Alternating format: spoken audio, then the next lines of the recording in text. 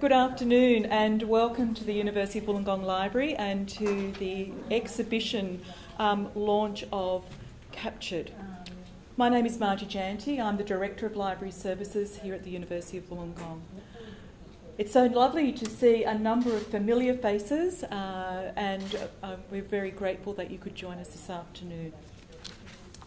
To begin, I would like to acknowledge the traditional custodians, the Alauri, Wadi and Darawal peoples whose land we stand on today. We pay our respects to the elders past, present and those of the future, and we extend a warm welcome to all Aboriginal peoples here today. Extend a warm invitation and welcome to our speakers today. We'll hear today from Adam Lindsay from the New South Wales State Archives, who's the Director of Collections, Access and Engagement. We'll also hear from Penny Stannard and our speaker, Professor Sue Turnbull. And I can't wait to introduce you, Sue. Your CV is amazing. So to begin with, I will introduce our keynote speaker, Professor Sue Turnbull. Sue originally is from the northeast of England, where she completed her undergraduate studies in English literature. While she was a student, she helped out on archaeological digs examining a Black Death mass grave of 14th century monks. That must be a great party line opener. It just has to be. She's worked as a secondary teacher of English drama and film in England and America before embarking on her academic career. She has a PhD in media and communications from La Trobe University in Melbourne. Many of you may have heard Sue as she is a regular commentator on media issues and is much sought after as a public speaker and panellist on a range of media topics. And if you're a fan of ABC quiz shows, you may have seen her as a regular Brains Trust panellist on ABC TV's The Einstein Factor. So she's also someone to look for when you go into a trivia competition. She's a long-standing reviewer of crime fiction for Fairfax Press. And she's intimated that she does have a family history that includes criminal activity of the horse-rustling variety some time ago in Great Britain. So we've also noted that in this travelling exhibition there is a Belinda Turnbull included in the more fulsome online version of the exhibition, titled The Worst Woman in Sydney. Is she a relative or not? Perhaps more will be revealed. Sue's areas of research interest cover a range of topics, including media audience research, television studies in general, and the representation of crime in the media. She's a national convener of Sisters in Crime Australia and has been a judge for the Victorian Premier Literary Awards, the Age Book of the Year and the Ned Kelly Awards for Australian crime fiction.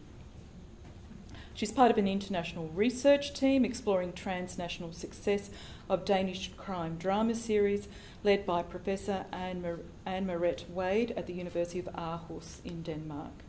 And she's the current discipline leader for Creative Industries cluster that includes media, journalism and graphic design. Please join me in welcoming Professor Sue Turnbull.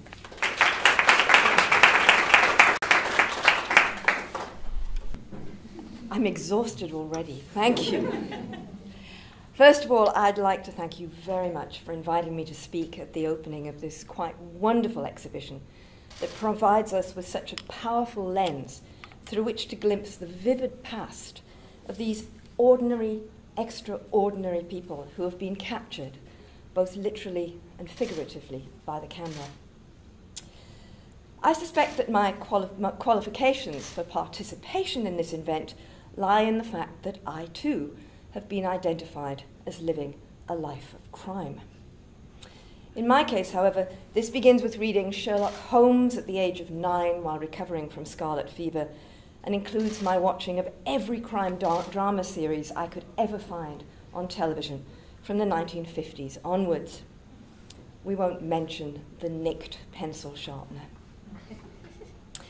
This is a life that, as mentioned, now includes my crime fiction reviewing for the Sydney Morning Herald and The Age, and a current ARC discovery that is tracing the transnational career of the TV crime drama, a project that has taken me to both Denmark and, most recently, Iceland, to gleefully practice the kinds of dark tourism that such crime reading and watching can inspire. But here's the difference between my career in crime and the stories we encounter here. The crime narratives I have lived and breathed are inevitably fictional, even if they were inspired by events and issues in the real world. Michael Robotham, for instance, is a crime writer who collects tantalizing news snippets which fuel his imagination and his successful thrillers. As fictional narratives, the diverse genre of crime fiction and the TV crime drama that I relish provide me with a comforting and familiar aesthetic framework through which to contemplate the kinds of crime that would keep me up late if they were real. And to be honest, I have tended to steer away from what is usually defined by publishers and screenwriters as true crime. My avoidance is based on the presumption that I might find these stories too real, too affecting, too moving, and too disturbing to allow me to sleep at night. It was, therefore, with a kind of eager trepidation that I approached viewing an exhibition that confronts us with these haunting, real faces from the past. Faces that look back at the camera or off to the side with the sobering knowledge that they have indeed been captured in time. What these people also knew was that these photographs were being taken for a purpose, as an aid to identification and apprehension, should these prisoners ever have the temerity to commit a crime again, as many of them did. These images were taken not for the process of memorialization, but as an exciting new development in capturing criminality, like the use of fingerprints that would emerge in this period, or DNA today. What these people could not know is how we would look at them here in this exhibition, framed by the passage of time, where they look out at us as we look back at them with, well, what? Artistic appreciation for the quality of the image, curiosity, condemnation, or compassion? What do these faces tell us about the past, about us? I suspect everyone here will find a different kind of connection or entry point into these stories.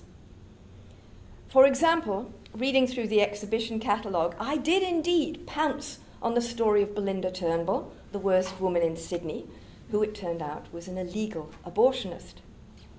As a Turnbull, I knew that I was descended, like our current Prime Minister, from a series of 18th century horse thieves and rustlers on the Scottish borders. But Belinda's career in crime was clearly a new departure for the notorious Turnbull clan, and one that was very much a product of its time. And then, as the mother of a now not-so-young son, who I always imagined as a victim and never as a perpetrator, I fixated on the innocent face of young Arthur Astill, who killed his employer with a gun after apparently tripping over a pet kangaroo, as you do. Accused of murder in 1893 and accused of harbouring a precociously vicious sexuality, look at him, Arthur was subsequently found not guilty. After his sojourn in Dubbo jail, he returned home to work with his father as a blacksmith, to marry, and to have a large family before dying as recently as 1964. And then, just next to Arthur, is the story of the two Aboriginal trackers from Fraser Island, Willie Kennemburry, aged 24, and Jackie Bulliel, 25. A story clearly crying out to be remade as a feature film. These two men, with their limited command of the English language, were employed as skilled trackers by the Victorian police in Benalla, subsequently accused of an assault on very dubious grounds, and then charged with murder following a spearing, which was most probably an act of defence. After eluding the police for 2.5 years, the two men were eventually captured and sentenced to death, a sentence that was commuted on appeal following a public meeting that insisted that the men were neither cunning criminals, nor malicious. Someone, somewhere, was speaking up for them and saved their lives in an act of compassion we can only applaud. Each of these stories, and all of the others that you will discover around the room and in the accompanying catalogue, presents us with a fascinating glimpse of a past that was far from uncomplicated, in which people lived complex lives that are written into every feature, every wrinkle, every shadow of these extraordinary images. Apparently, there are 199 jail photographic description books held by the State Archives and Records, New South Wales, recording the images of 46,000 different people, just like these, who came into contact with the law from 1870 to 1930. So what we are looking at right now is just a tiny piece of the puzzle that is the past, a past filled with thousands of stories begging to be told. And I may just be a convert to true crime. Thank you very much.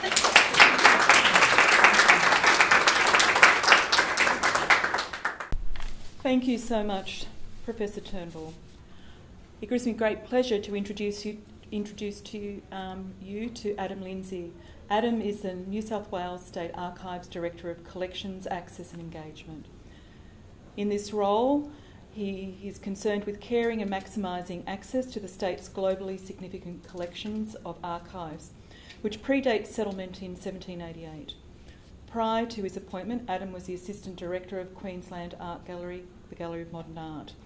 In this role, Adam was part of the executive team who planned and delivered the gallery's highest ever attendance result, secured the exhibition Marble, creating the cinematic universe, and produced the gallery's first sustainability policy. In his time with the Australian government, Adam oversaw the delivery of digital television to remote Indigenous communities.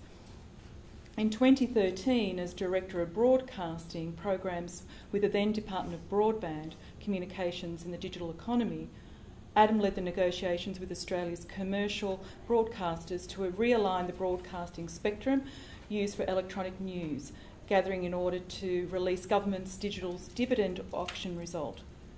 Adam holds a double degree, a Bachelor of Arts and a Bachelor of Business, majoring in Peace and Development Studies and International Business, respectively.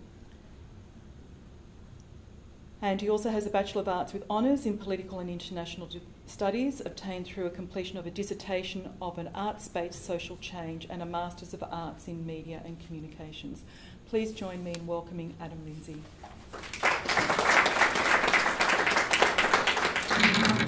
Thank you. Good afternoon. I'd like to start by acknowledging the traditional owners of the land on which we gather, the people of the Dharawal country.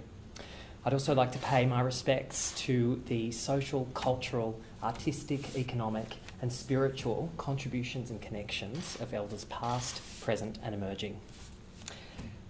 Margie, thank you very much as Director of Library Services for the University of Wollongong and the MC. Thanks for coming and thank you for having me. Thank you for that introduction.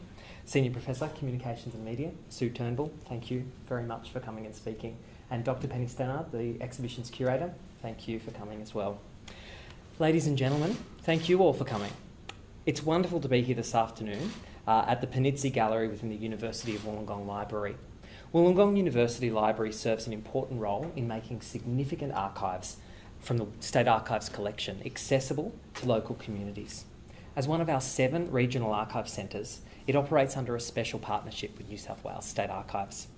Starting in 1963, the Regional Archive Centre program has evolved into a network of partner organisations in Wagga Wagga, Broken Hill, Armidale, Wingecarribee, 2 in Newcastle, and between them they house over 4,000 linear kilometres from the New South Wales State Archives collection.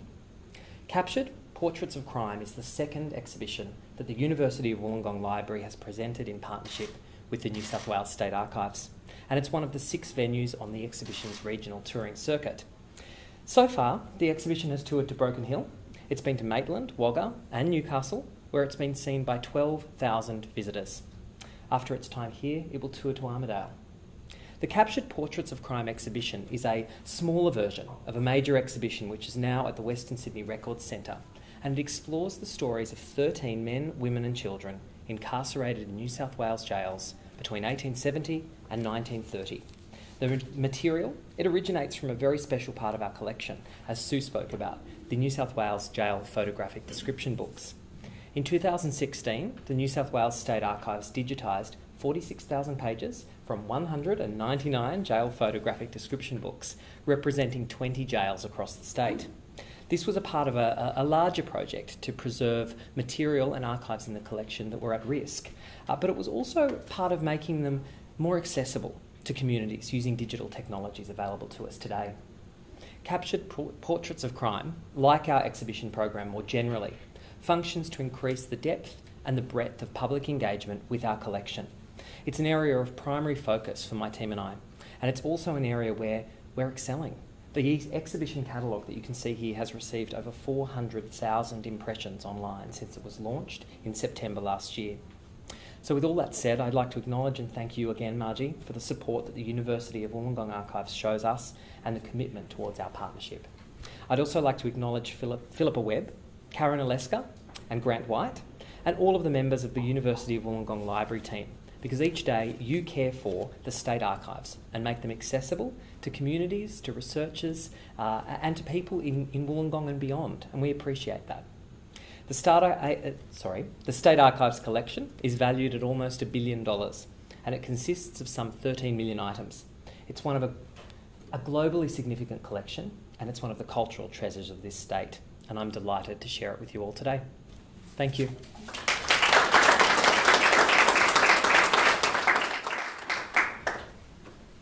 Thank you so much, Adam, for that warm acknowledgement of the University of Wollongong Archives. I now invite Dr. Penny Stannard to deliver the keynote today. Penny is familiar to many of us, but it's always a pleasure to introduce you. Penny has carved out a multifaceted career over 2 decades as a senior curator, educator, researcher and public policy maker, working in the government and non-government sectors.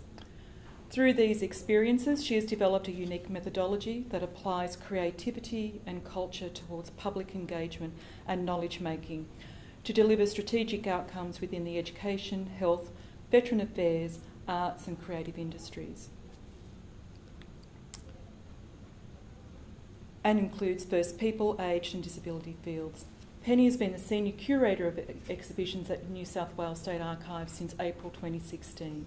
And she's recently curated and produced Blaze, Working Women Public Leaders, and that's coming to us soon. She is a Deputy Chair of the Sydney Chamber Opera and was previously Chair of AusDance New South Wales. She served on a number of New South Wales Government arts, grants and advisory boards and is a former Australia Council peer. Penny holds a PhD from the University of Technology in Sydney in Public History and Creative Industries, and she has published both in Australia and internationally. Please welcome Penny.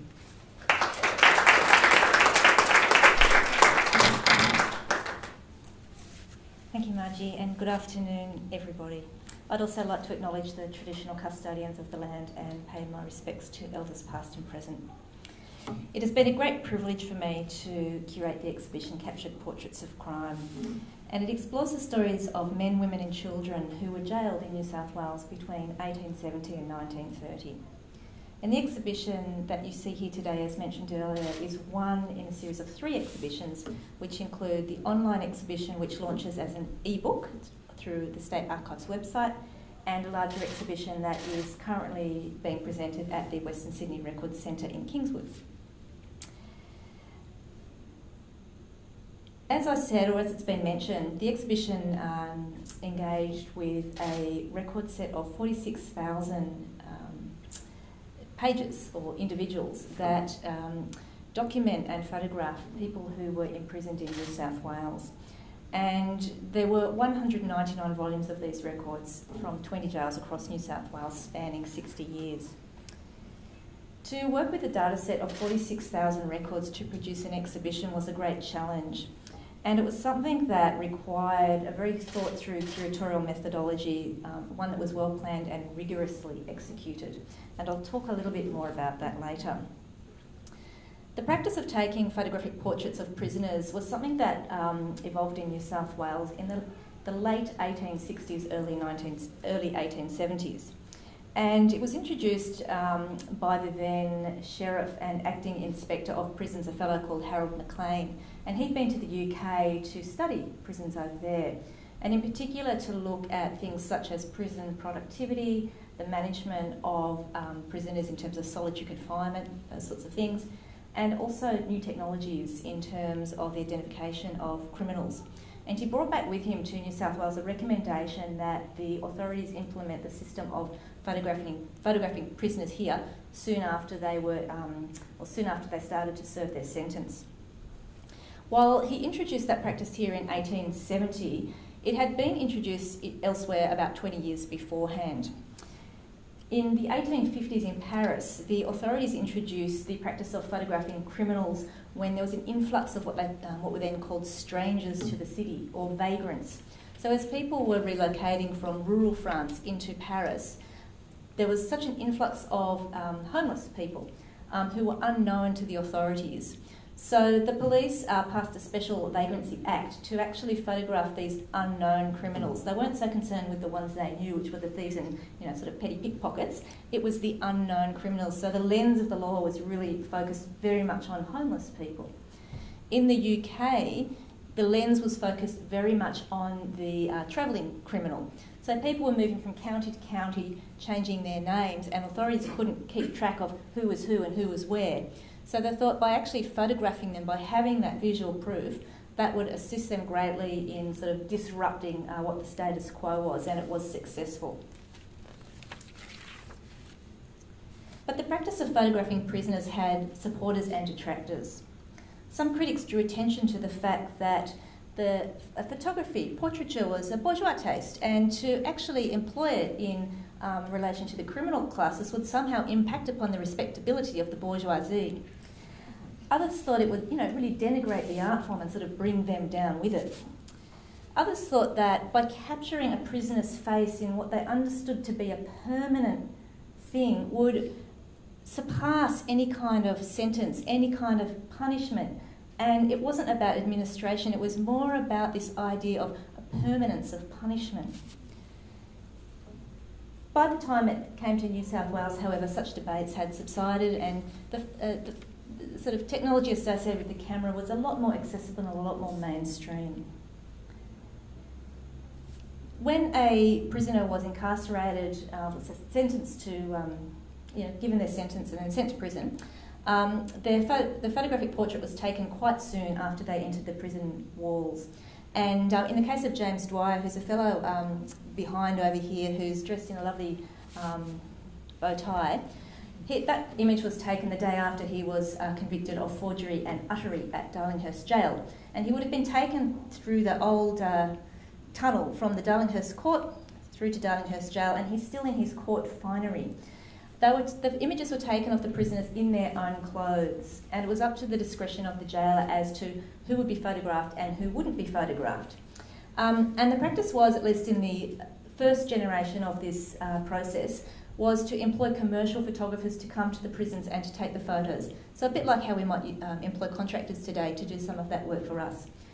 As the prison population grew, as the technology became a lot more sort of imprinted in the system, then corrective services then employed their own photographers. So it's quite interesting in terms of that there was this world of photographic artists who were being used to actually photograph these people. Over the 60 years that are represented through this exhibition, the conventions of portraiture changed. So in very early cases, and you'll see if you have a look at the e-catalogue, the case of Sarah Clifford, her very early portraits, which were taken in the 1870s, are sort of from the midriff up, they're three-quarter view. Within about 20 years, we get to the front and side-on view, and by the 1920s, we get to the full body view, often with some kind of measurement metrics beside the body so that height could be documented as part of the photographic process. In the 1800s, a stereoscopic lens was used, and so that meant that as the person posed for the image, there were actually two lenses, and if you look very carefully in some of these cases, it's a very slightly different photo. The person's eyes are very slightly looking in a different direction, a bit like the Mona Lisa. So that's fascinating in itself, and in some of them we can actually see the reflection of the camera operator, which is really wonderful. But these are not just mugshots, because the records exist as a combination of textual information and image. And so in terms of developing an exhibition, it was really looking at the combination of information and image, not one by itself, but both together, and how that suggests a story, suggests a narrative that's right to be told.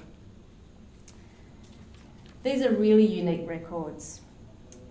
And it is this combination of information and image that makes them really unique. As mentioned, there were 46,000 of these records. The volumes of jail books exist as heavy tomes of leather-bound pages, and the process of digitising those happened in, I think it was 2016. And so by the time I came onto the scene, I had this great digital material to then work with. And you also have this digital material because you can go onto our website and look in our jails index and actually search by name, search by year, search by jail, and you too can find this information. So the process of digitisation has not only made this material accessible to people like me, but it makes it accessible to people like you and others elsewhere who would have all sorts of potential interests in engaging with this material. And the process of digitising the material and putting it online raised a sense of renewed interest in these stories. So who are the men, women and children featured in the jail photographic description books? What can be gleaned from their brief biographies that appear on the page? How does the melding of information and image hint at the circumstances and events that led to their incarceration? Where did they come from? And why were they incarcerated? What can their individual stories tell us about the changes and developments taking place in New South Wales over 60 transformational years? So these were the sorts of questions that really formed the basis of working with this material and creating an exhibition. This exhibition here tells the story of 13 prisoners. The online exhibition extends that to 37. And researching and piecing together these stories, it was a big job. And I was tasked with turning an exhibition around in 9 months. And so I needed to find a way to crunch the numbers, as I call it, in a meaningful way. And I chose to focus on the principal and the minor jails that existed in New South Wales at the time, and not the little police jails. So there was a police jail in Wollongong. I focused on the bigger jails, the Goulbins, the Parramatters, and the smaller, the minor jails as they were called, like Broken Hill, Grafton as it was at the time. I took a cross-section of years from 1870 to 1930 and took 1900 as a midpoint and focused on the years around that. I delegated out to 17 archivists, approximately 3 volumes each, and the idea was to ask them as they turned the page or clicked to turn the page, what did they find compelling about what they saw? What was their gut instinctual response to the image and the information? And I asked them to frame that in terms of the 5 offence categories under the 1900 Crimes Act. Offences against persons, offences against property, the currency offences, petty offences, and the disorderly or the offences against good order. It was a fascinating process with 17 different people, I must say. Not only was it highly collaborative, but each person brought their own life experience, their own values, their own judgments into that process. For me, the ones I found most confronting were the records of boys incarcerated for crimes and put in prison with adult men. I found that really confronting. Boys like Arthur Astle, who Sue touched upon before. For others, it was the women like Margaret Higgins, women who were facing a future with an illegitimate child, women who had very few rights in relation to their future. Different people found different things really compelling, and that itself was, as I said, a fascinating process. I also found the story of Jackie and Willie very compelling as well, and I did the research for Jackie and Willie, the 2 Aboriginal trackers. And as I was researching their story, and it's a big story, and it's been forgotten, I came across some material at the State Library, as it was, that talked about how the public in Albury came together to petition the government to commute their death sentence to life. And there was about 5 important men in the community, 5 aldermen who were involved in taking their case to the Executive Council. And the last person on that list was my great-grandfather's brother.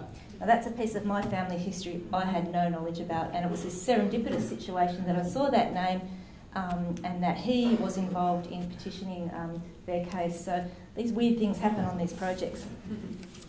Over the years, as we've seen in film and television, in the crime fiction that's out there and the non-fiction that's out there, some New South Wales criminals have almost become enshrined, or have become enshrined in our social and cultural history and legal history also. But this wasn't the focus of this exhibition, and this was a deliberate focus to look at ordinary people, to illuminate the stories of people who, for one reason or another, choice, circumstance, led to a situation where they were incarcerated in a prison. And they're stories that have largely been forgotten to history. And considering their stories through the lens of today, and I talk about this as sort of an empathy that we can bring to how we might interpret the past. And it would seem that family poverty, homelessness, mental illness, intellectual impairment, alcohol or drugs underpin many of the stories within this exhibition and the broader data set. But there was also emotion, desire, greed, revenge, gratification, or the need for self-preservation. Those things also played a part. Crime was a way of life and opportunity for some crooks to make a buck, and it was certainly the case in this fellow over here called Bernard O'Sullivan. Childhood neglect set a path of institutionalisation for many people, including potentially these two young boys here. But if you read about the case, you'll see that the judge was a very sensible man and really put it to the parents to deal with the situation of these two boys so they didn't end up on a path of lifelong institutionalisation. Major events such as the First World War and the economic depression also played a role and underscored many, many examples of what were at the time considered to be criminal offences. But many men, women and children acted in ways that contravened the laws of today, and today their cases would not be prosecuted. Captured Portraits of Crime has been a project that has involved lots and lots of people, both with my colleagues at New South Wales State Archives, but also with a range of external partners, including my colleagues here at the University of Wollongong Library. And without their skills, knowledge and expertise, and also their dedication, these records and these sorts of exhibitions couldn't be brought to light. So lots of people get involved at different points in a process to bring an exhibition like this together. And it's a true,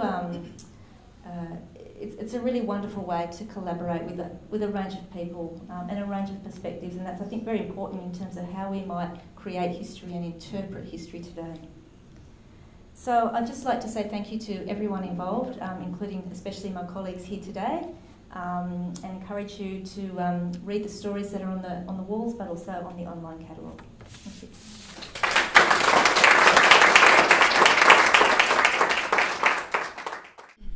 It's always a privilege to be at a launch of an event like this.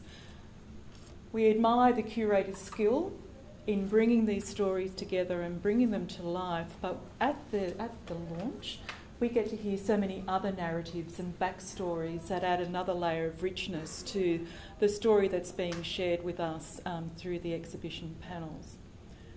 Very grateful to our speakers today, to Professor Sue Turnbull, Adam Lindsay and Dr. Penny Stannard. You have added a lovely story to this particular event. And I thank you for your comments about the library's involvement and partnership in this. And I think that's because we share a same passion and a vision for transforming how people experience knowledge and information. And we can do that in so many wonderful ways. And there's many examples of that in this exhibition through the panels, through the digitised catalogue, through the interactive stories and so forth. So it's with great pleasure that we officially captured the exhibition that's travelling by the New South Wales State Archives. Thank you very much.